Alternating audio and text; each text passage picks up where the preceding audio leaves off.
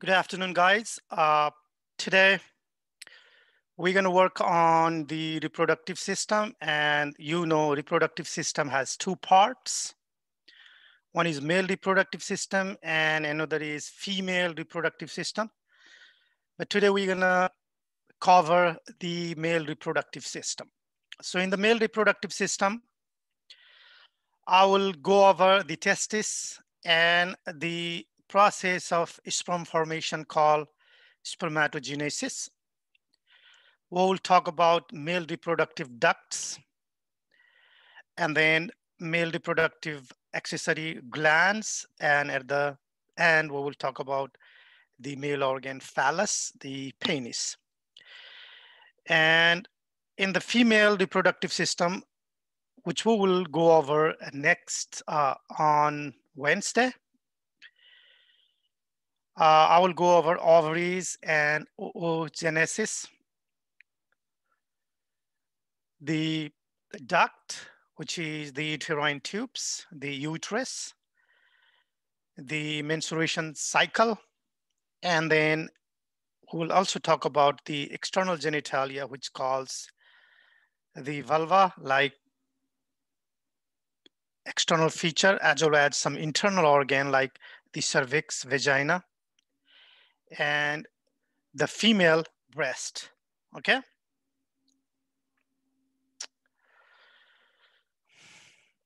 The primary sex organ for the male reproductive system is the testis. There are two testes in either side of the scrotum. And in the female, that is the ovary. So a male is male because male has testis and testis produce testosterone. A female is a female because female has ovaries and ovaries produce ovarian hormones like estrogen and progesterone, which are the sex steroids, and that makes female female. Both male and female, apart from their primary sex organs, they have some other accessory helping sex organs, and they are either glands or ducts or the external genitalia, which you can see from outside, okay? I will go over those all primary and secondary organs, but most importantly, in male reproductive system, the main part is you need to focus on the testis. What is the structure of the testis? What is the gross anatomy of the testis? And what is the microscopic anatomy of the testis? Okay.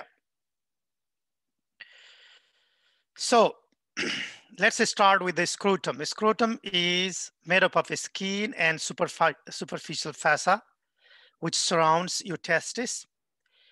And testis positioned outside your body cavity. That's why testis is hanging in the sac of scrotum, so that it can provide an environment which is 3 degrees centigrade, cooler than body temperature, 3 degrees centigrade. Let me go over and write it down. So this is 3 degrees centigrade, cooler than body temperature. In the scrotum, there are layers of smooth muscles which covers the testis, and that muscle is called dartus muscle. Then there is another skeletal muscle, which is the cremasteric muscles. So when voluntary, you lift your testis up, that is the action of cremasteric muscles. And when there is hot, your testis hangs down, that is the relaxation of involuntary or smooth muscles, that is dartus muscle. When it is cold, to maintain temperature of the testis, testis is pulled up due to the contraction of dartus muscle, okay? So there are two muscles, dartus muscle and cremaster muscles in the testes, and you know their function and what kind of muscles they are. Okay. Okay, so this is here. A gentleman is standing and you have cut in the mid sagittal. So you have divided an individual in right and left half. And this is frontal anterior region, and this is posterior region of the body. And you are looking from the right side towards the left half of the body, medial half of the body. And then you look with the male reproductive system organs. So what are the male reproductive system organs? Let's start with the primary sex organ in male. So what is the primary sex organ in male? Someone please. Testes. Testes. So here we start from the testes, which is covered by scrotum. You can see there is a skin, the genital here, and then there is several muscles, fascia, fat, connective tissue, everything covering here. And then you have testis. Testis, you can see there is a lot of blood vessels, highly vascular. And then testis is made up of small, tiny tubes. We call them seminiferous tubules and other connective tissue. Those tubes mix sperm and some fluid that passes through the another comma-shaped coiled tubes. That tube is called, see from here to here, epididymis. So epididymis carries some testicular fluid and sperm and then bring it back through the another duct, muscular duct tube that is called vas deferens or ductus deferens. Ductus deferens is still outside the abdominal cavity in the inguinal canal, and it is passing through a cord, which cord contains a lot of blood vessels, artery, nerve, vein, lymphatic vessel, and that cord is called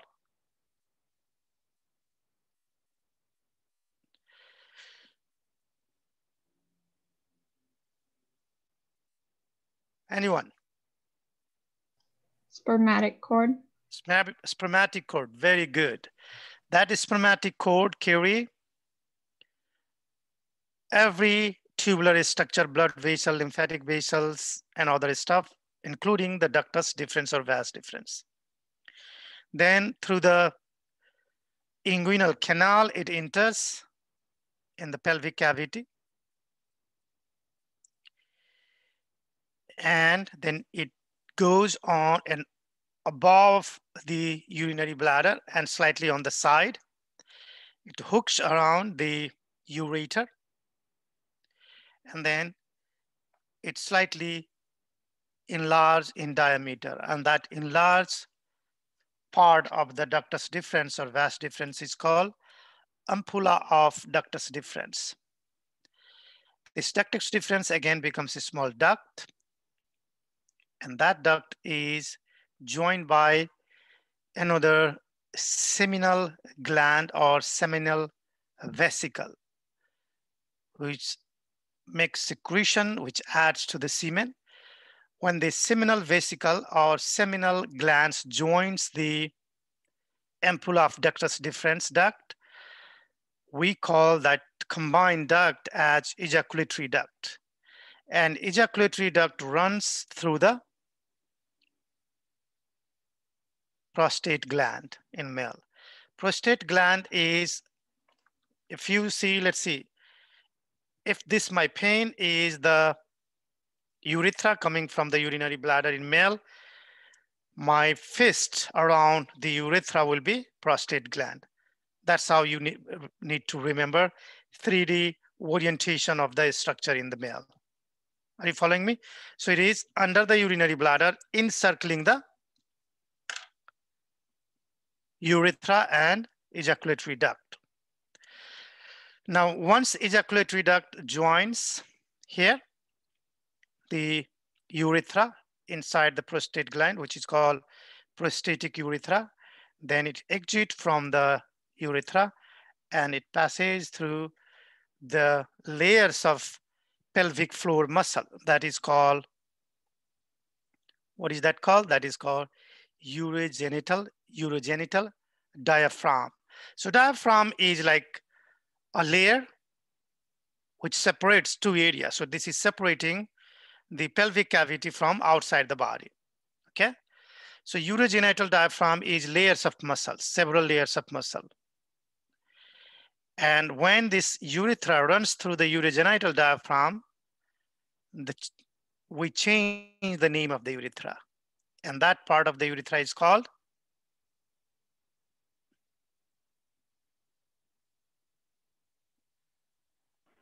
Membranous urethra. membranous urethra. Very good. Membranous urethra. Okay. And membranous urethra is like just this small area.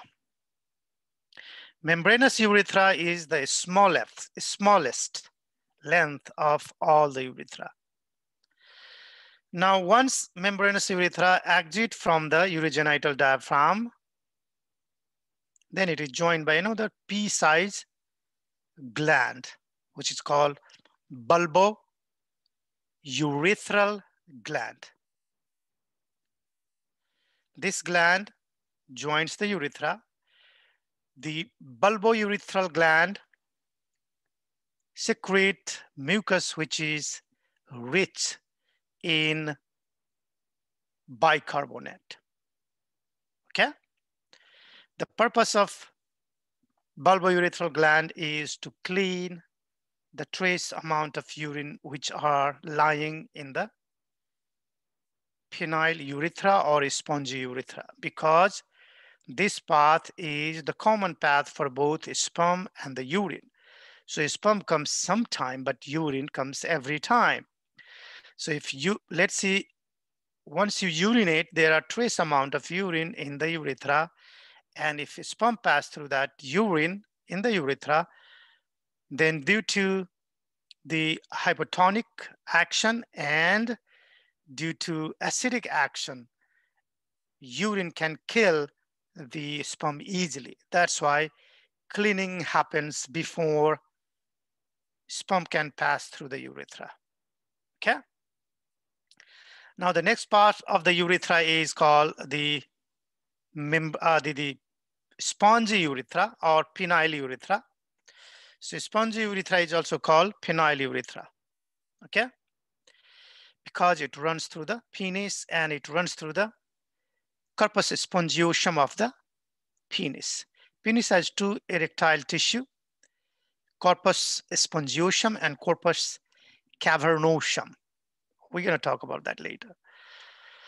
So now penis has external urethral opening, and then there is glans penis and prepuce. When you remove this prepuce, that is called circumcision.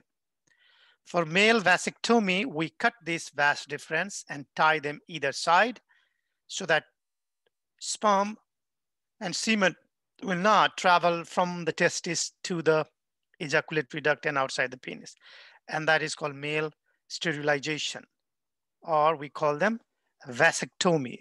Vas means vas deferens, ectomy means cut. Okay. So these are the male reproductive system organs.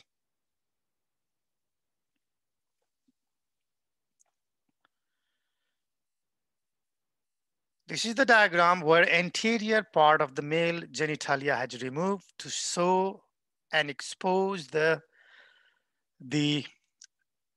base of the penis and the scrotum and the spermatic cord. Okay. So as I said earlier, let's talk about first the scrotum. Scrotum has the outermost layer, the skin. Then you have superficial fascia. The superficial fascia is connective tissue which contains a lot of fat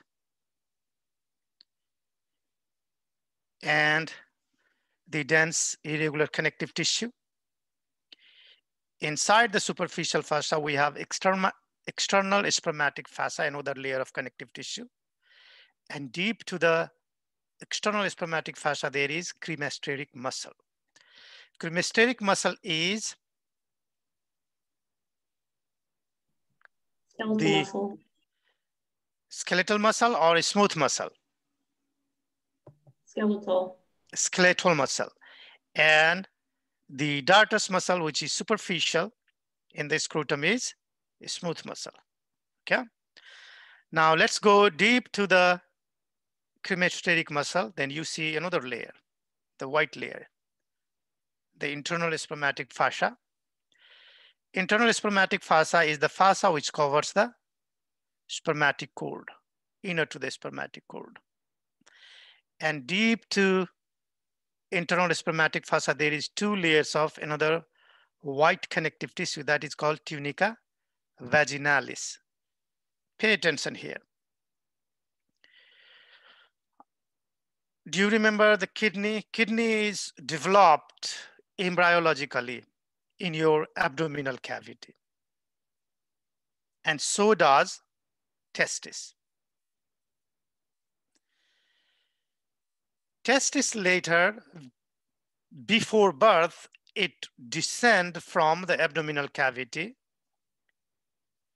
and sit here in the scrotal sac. So when testis descend, it descend with peritoneum. So there is double layer of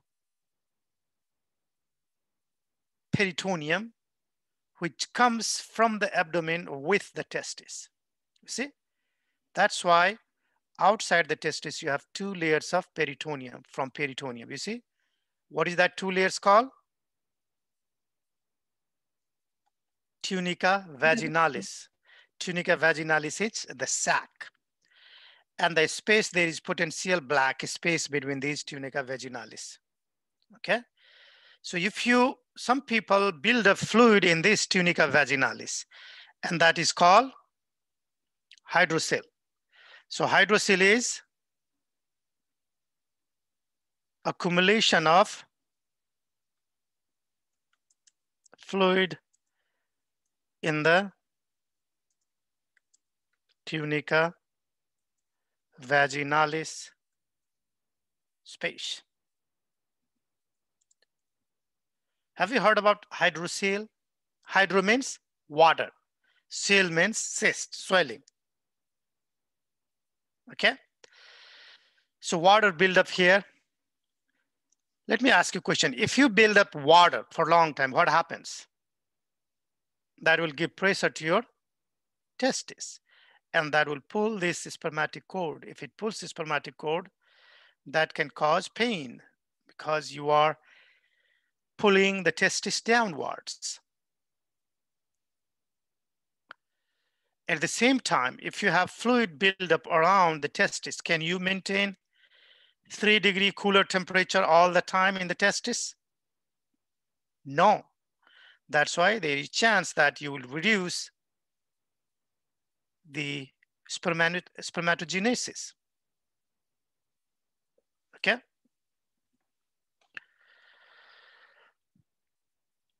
Inside the tunica vaginalis, we have testis, epididymis, and then this epididymis comes above through the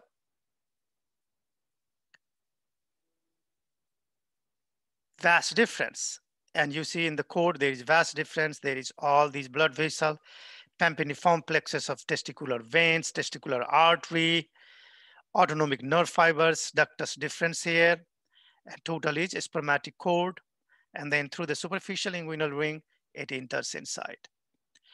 When you cut the penis, you see penis has also around skin, and then there is dorsal vein, dorsal artery, and then there are three group of erectile tissue, which is also very vascular. The blue things you see are the veins. Upper two group are called corpus cavernosa, and the lower one is called corpus spongiosum. Urethra runs through this corpus spongiosum in the penis. That's why we call it spongy urethra. Okay.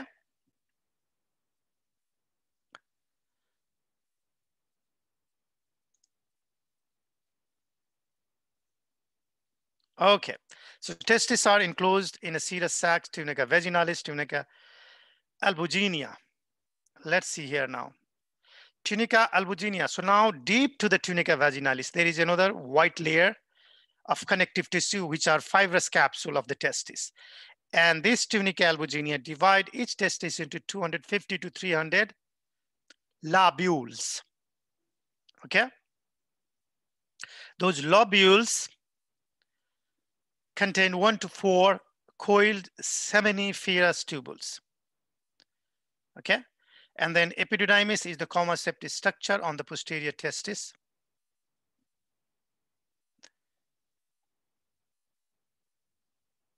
So you can see here. We have removed tunica vaginalis. Sorry, not to remove tunica vaginalis. You have kept here tunica vaginalis.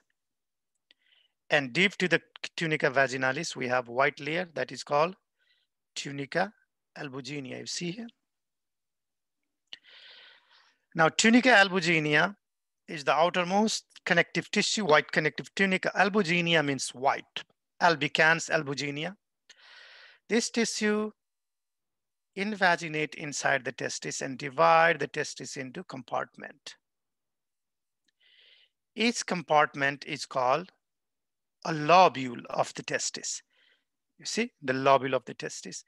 Each lobule contains 2 to 4 coiled small tubes, and those tubes are called seminiferous tubules. Similar tubes we had in the kidney, and that was called Portotriad. Not the portotriad. Uriniferous tubules? uriniferous tubules. Yes, that is called uriniferous tubules. Okay. Now, so let's see when these tubes inside the scrotum, when these tubes makes a sperm inside their lumen, then it passes to the straight tubule. Straight tubules carry to the rete testis. Rete testis then take to the head of epididymis. And then from the epididymis, it runs across through the ductus deferens in the spermatic cord. So we're going to talk about now the histology of the testis. So seminiferous tubules. Let's see. Seminiferous tubules are separated from each other by areolar connective tissue. And then if you cut each tube, then you're going to see epithelium of the seminiferous tubules. And epithelium contains spermatogenic cells and columnar sustentacular cells. Okay. They are also called supporting cells. So let's see here.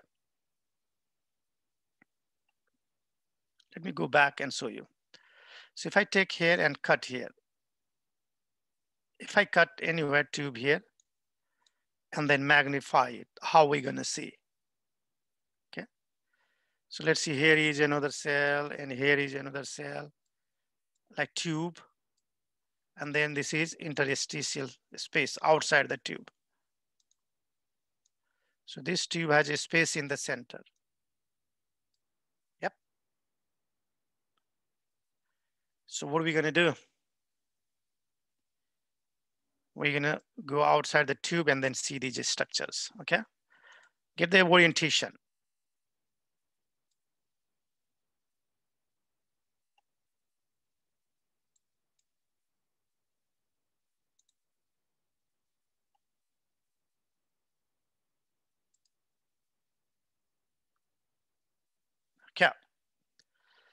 So this is testis.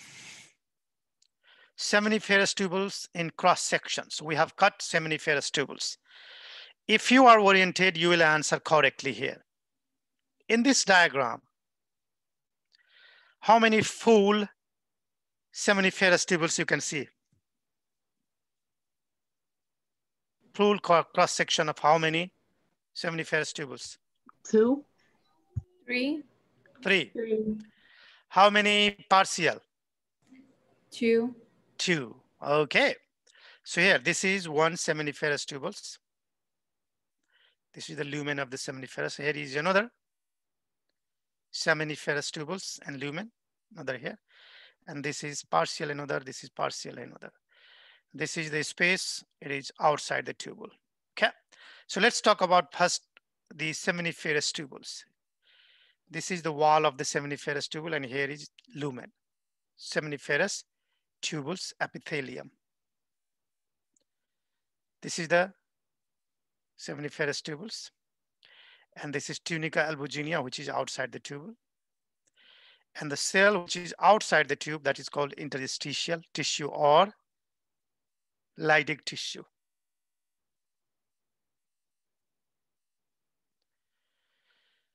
If you look carefully inside the testis, you will see testis has two compartments. One is outer compartment, or we call it tubular compartment. And there is extra tubular compartment, which is the interstitial tissue. Before we go to next slide, the seminiferous tubules epithelium contains spermatogonic cells and some supporting cells on the side. So if you see these cells, some of them are cells which can make a sperm. They are stem cells for the sperm. Some of the cells are non-sperm forming cells. They are surrounding the sperm forming cells and help them to make a sperm. Clear? Some cells in the wall is called myoid cells, which contract and help a sperm to move in the lumen of the seminiferous tubules. Outside the tubules, there is interstitial tissue.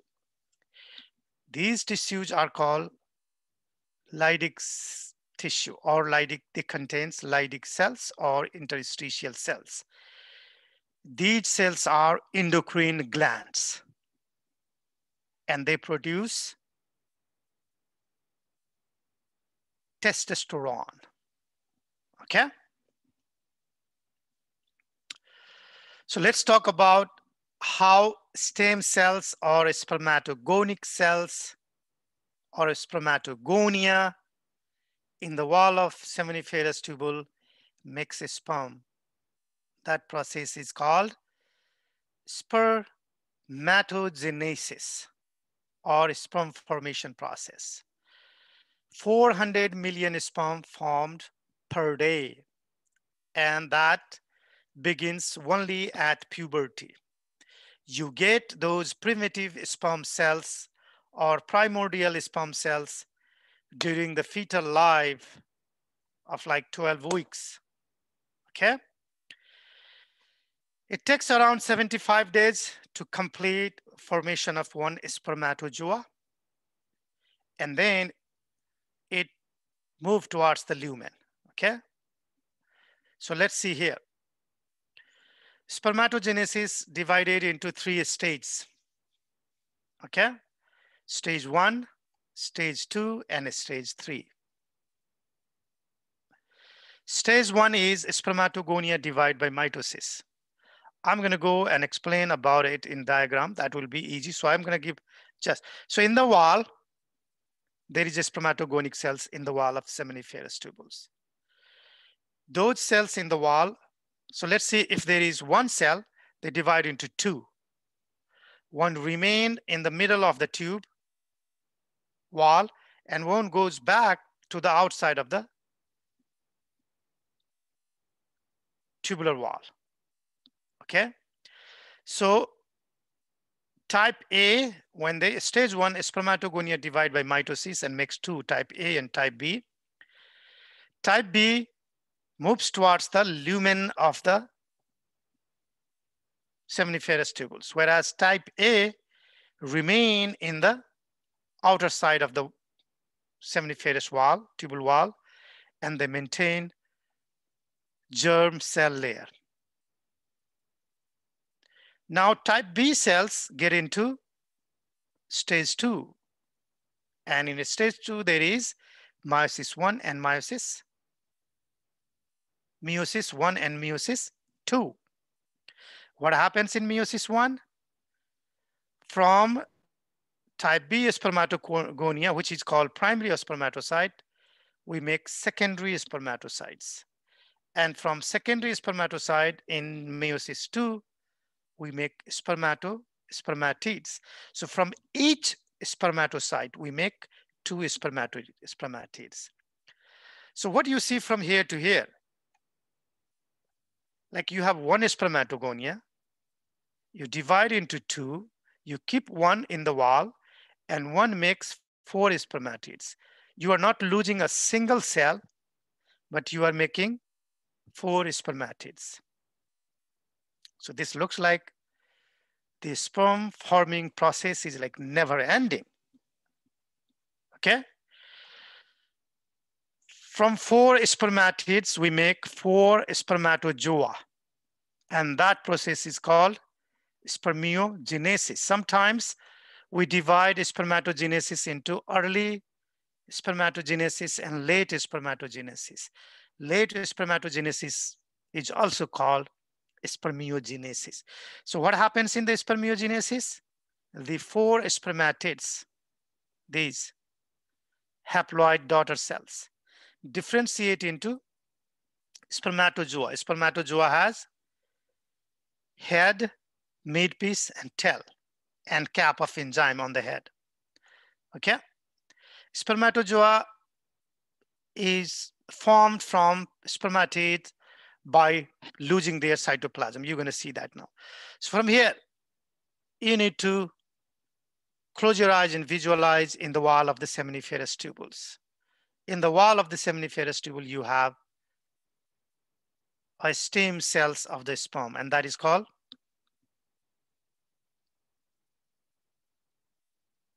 come on.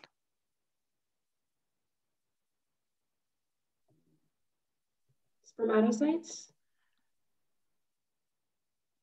The cells which are in the wall of seminiferous tubules, which are going to make spermatozoa later. The earliest stage of that cell is called Spermatogonia. spermatogonia. Good. So let's see here now.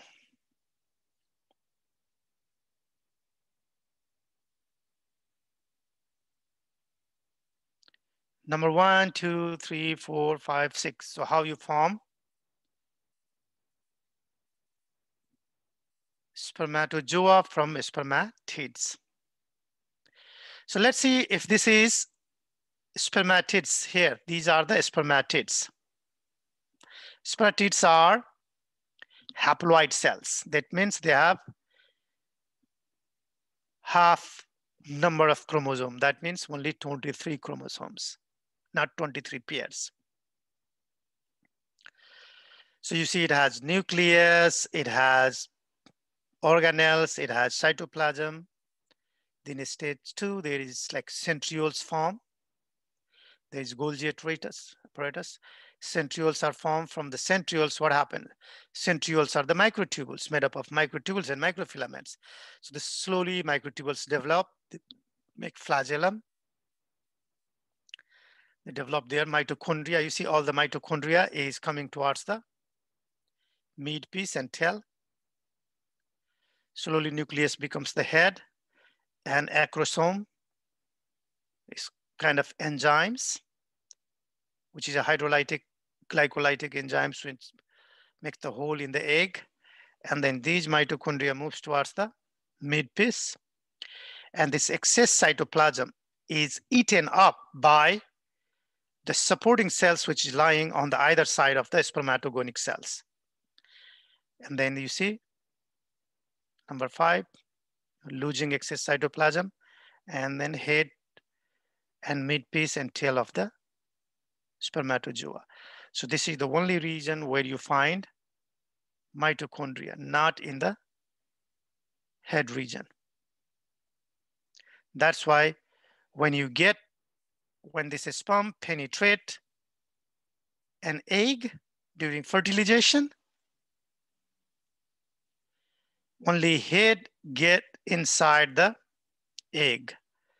The midpiece and tail remains outside.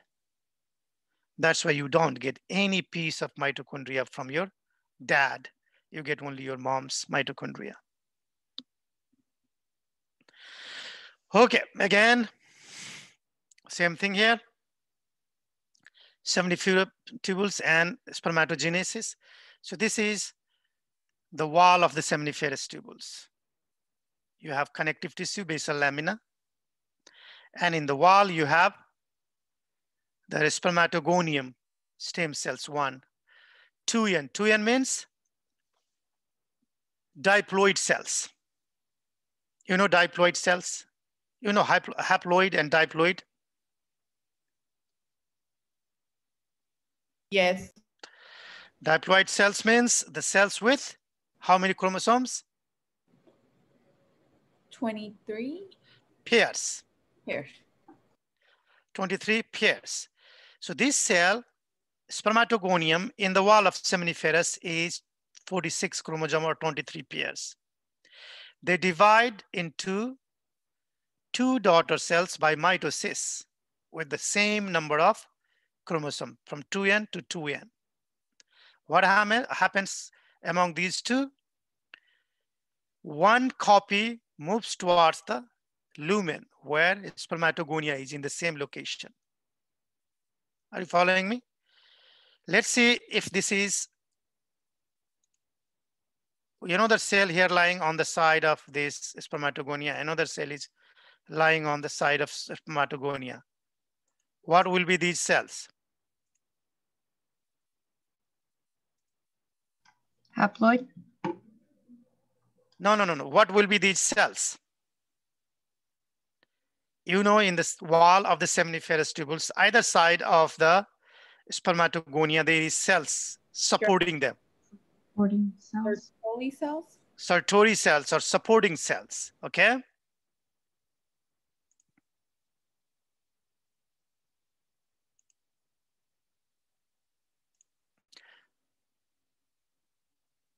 So these cells are supporting cells, okay? So now, either side, the supporting cells are helping here. You're gonna see in next slide. Now, after mitosis,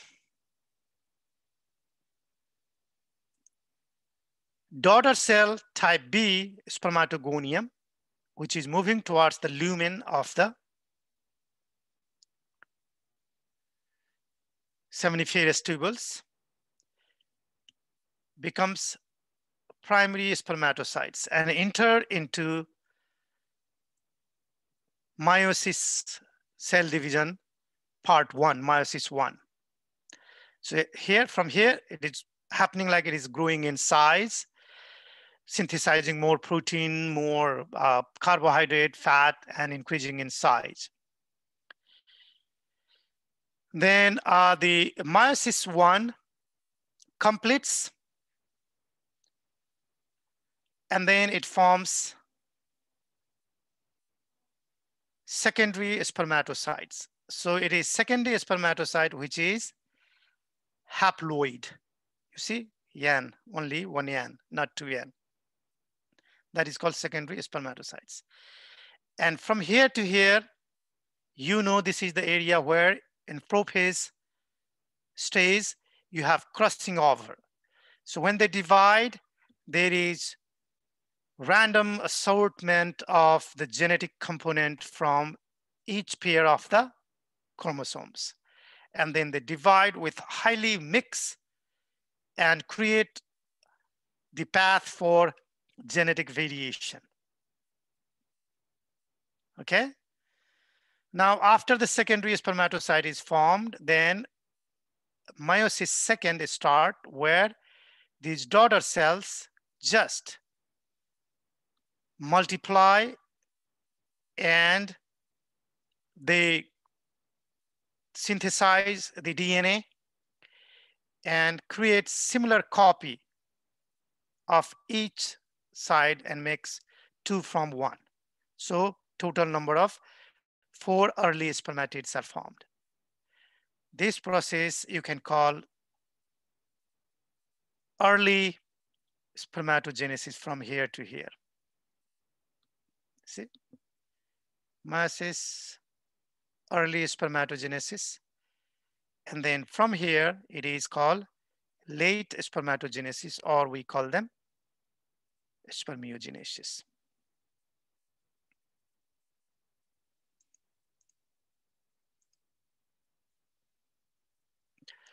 Okay, so as I said earlier, this is the seminiferous tubules. This is the spermatogonic, 2 spermatogonic cells you can see here, 1 spermatogonic cells here. So this is basal lamina again. This is the spermatogonic stem cell. And this cell then divide into type A and type B. Type A moves again towards the lumen. Type B comes down and goes all the way to form the spermatozoa. As I said earlier, each spermatogonia is covered by a large supporting cells. You see, this is the nucleus of the sustentacular or supporting cells. These 2 cells have tight junction. You see, that tight junction does not allow anything to move or anything to cross from this cell to the sperm. These cells also protect the sperm, because the sperm is like a foreign body for our body. They are haploid. Haploid is not the normal thing in the body.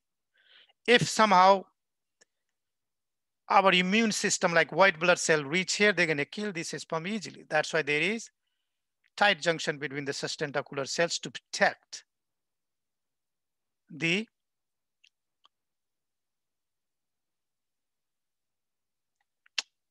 spermatogonium.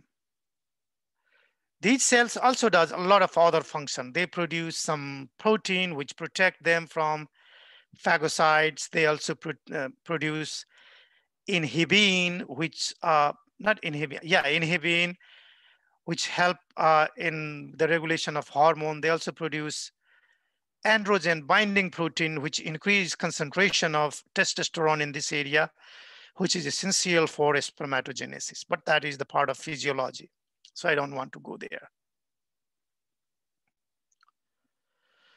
Okay, so sustentacular cells are the myoid cells and interstitial cells. So let me tell you here. The large nuclear cell is called sustentacular cell. Similarly, there are some other cells on the side that is called myoid cells. So what are the function of those cells? Sustentacular or cells and myoid cells surrounds the spermatogonic cell, extend from basal lamina up to the lumen. That is long cells, okay? Tight junction between cells are called blood testis barrier. They assist sperm production. They secrete testicular fluid and androgen binding protein. Androgen binding protein increase androgen like testosterone so that spermatogenesis will occur. And some myoid cells also on the side of seminiferous tubules, they contract rhythmically. So seminiferous tubules squeeze the semen and fluid towards the vas deferens. On the other hand, interstitial Leydig cells, these cells are inside in the wall of tubules or outside the seminiferous tubules?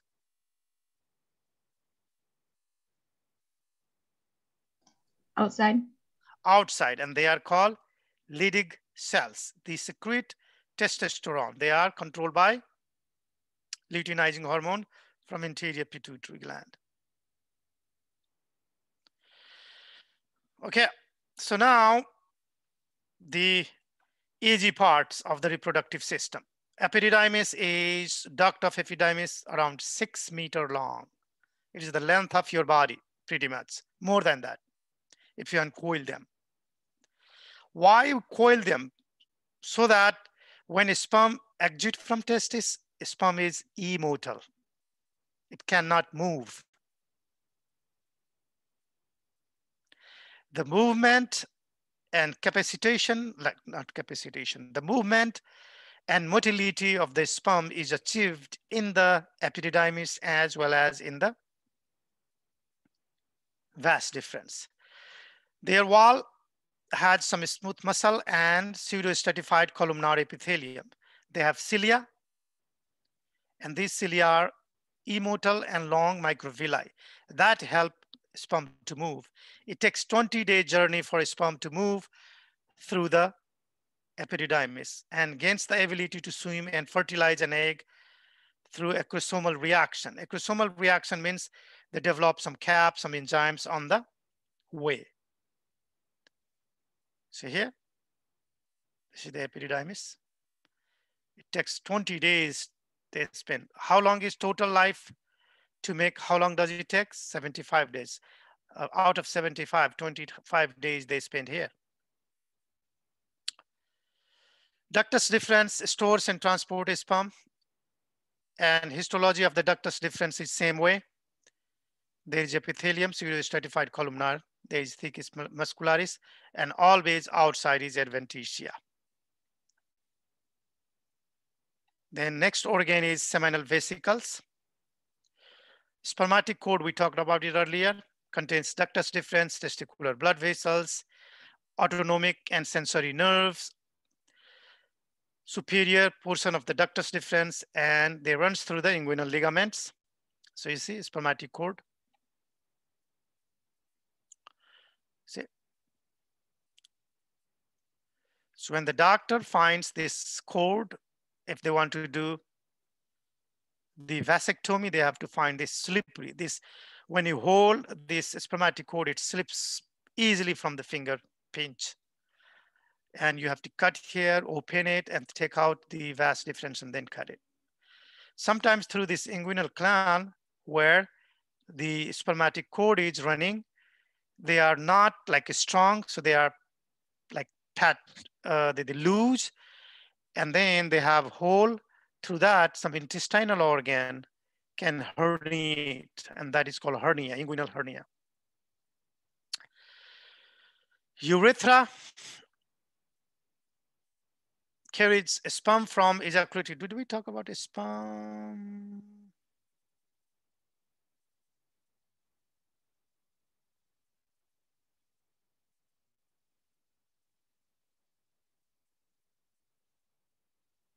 Okay, let's talk about the urethra. So urethra, you know, in male, urethra has three parts. The area which is running through the prostate gland is prostatic urethra. And the length of the urethra which is running through the spongy urethra is called spongy, I'm sorry. The length of the urethra which is running through the urogenital diaphragm is called membranous urethra. And the urethra in the penis, which runs through the corpus spongiosum tissue in the penis, is called spongy urethra.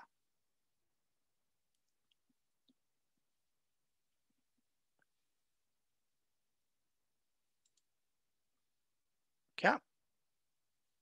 So here,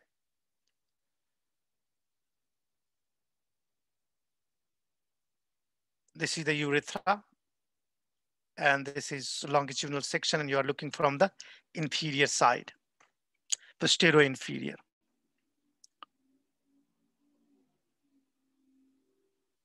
So this area is prostatic urethra, spongy urethra, sorry, membranous urethra, and the spongy urethra.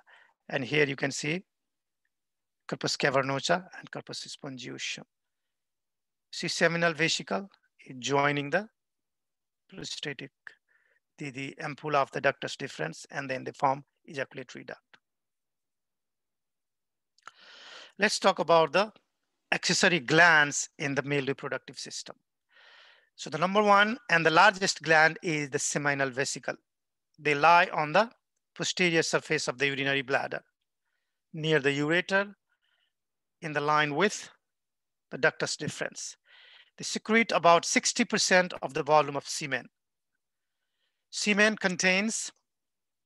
vesicle fluid contains fructose, and fructose is the simple sugar, which is the main nutrition for the sperm.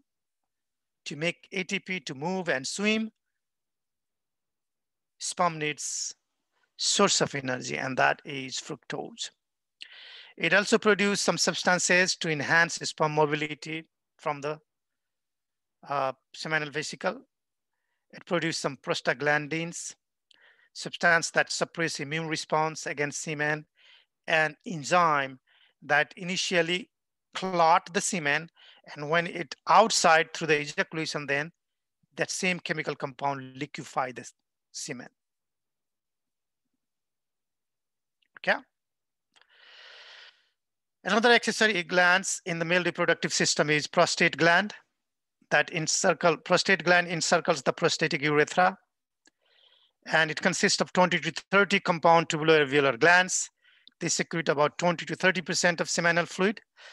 So it also adds fluids to the semen and secrete about, that 20 to 30% of seminal fluid. And it also enhances sperm motility and clot and liquefy the semen when they need. Okay.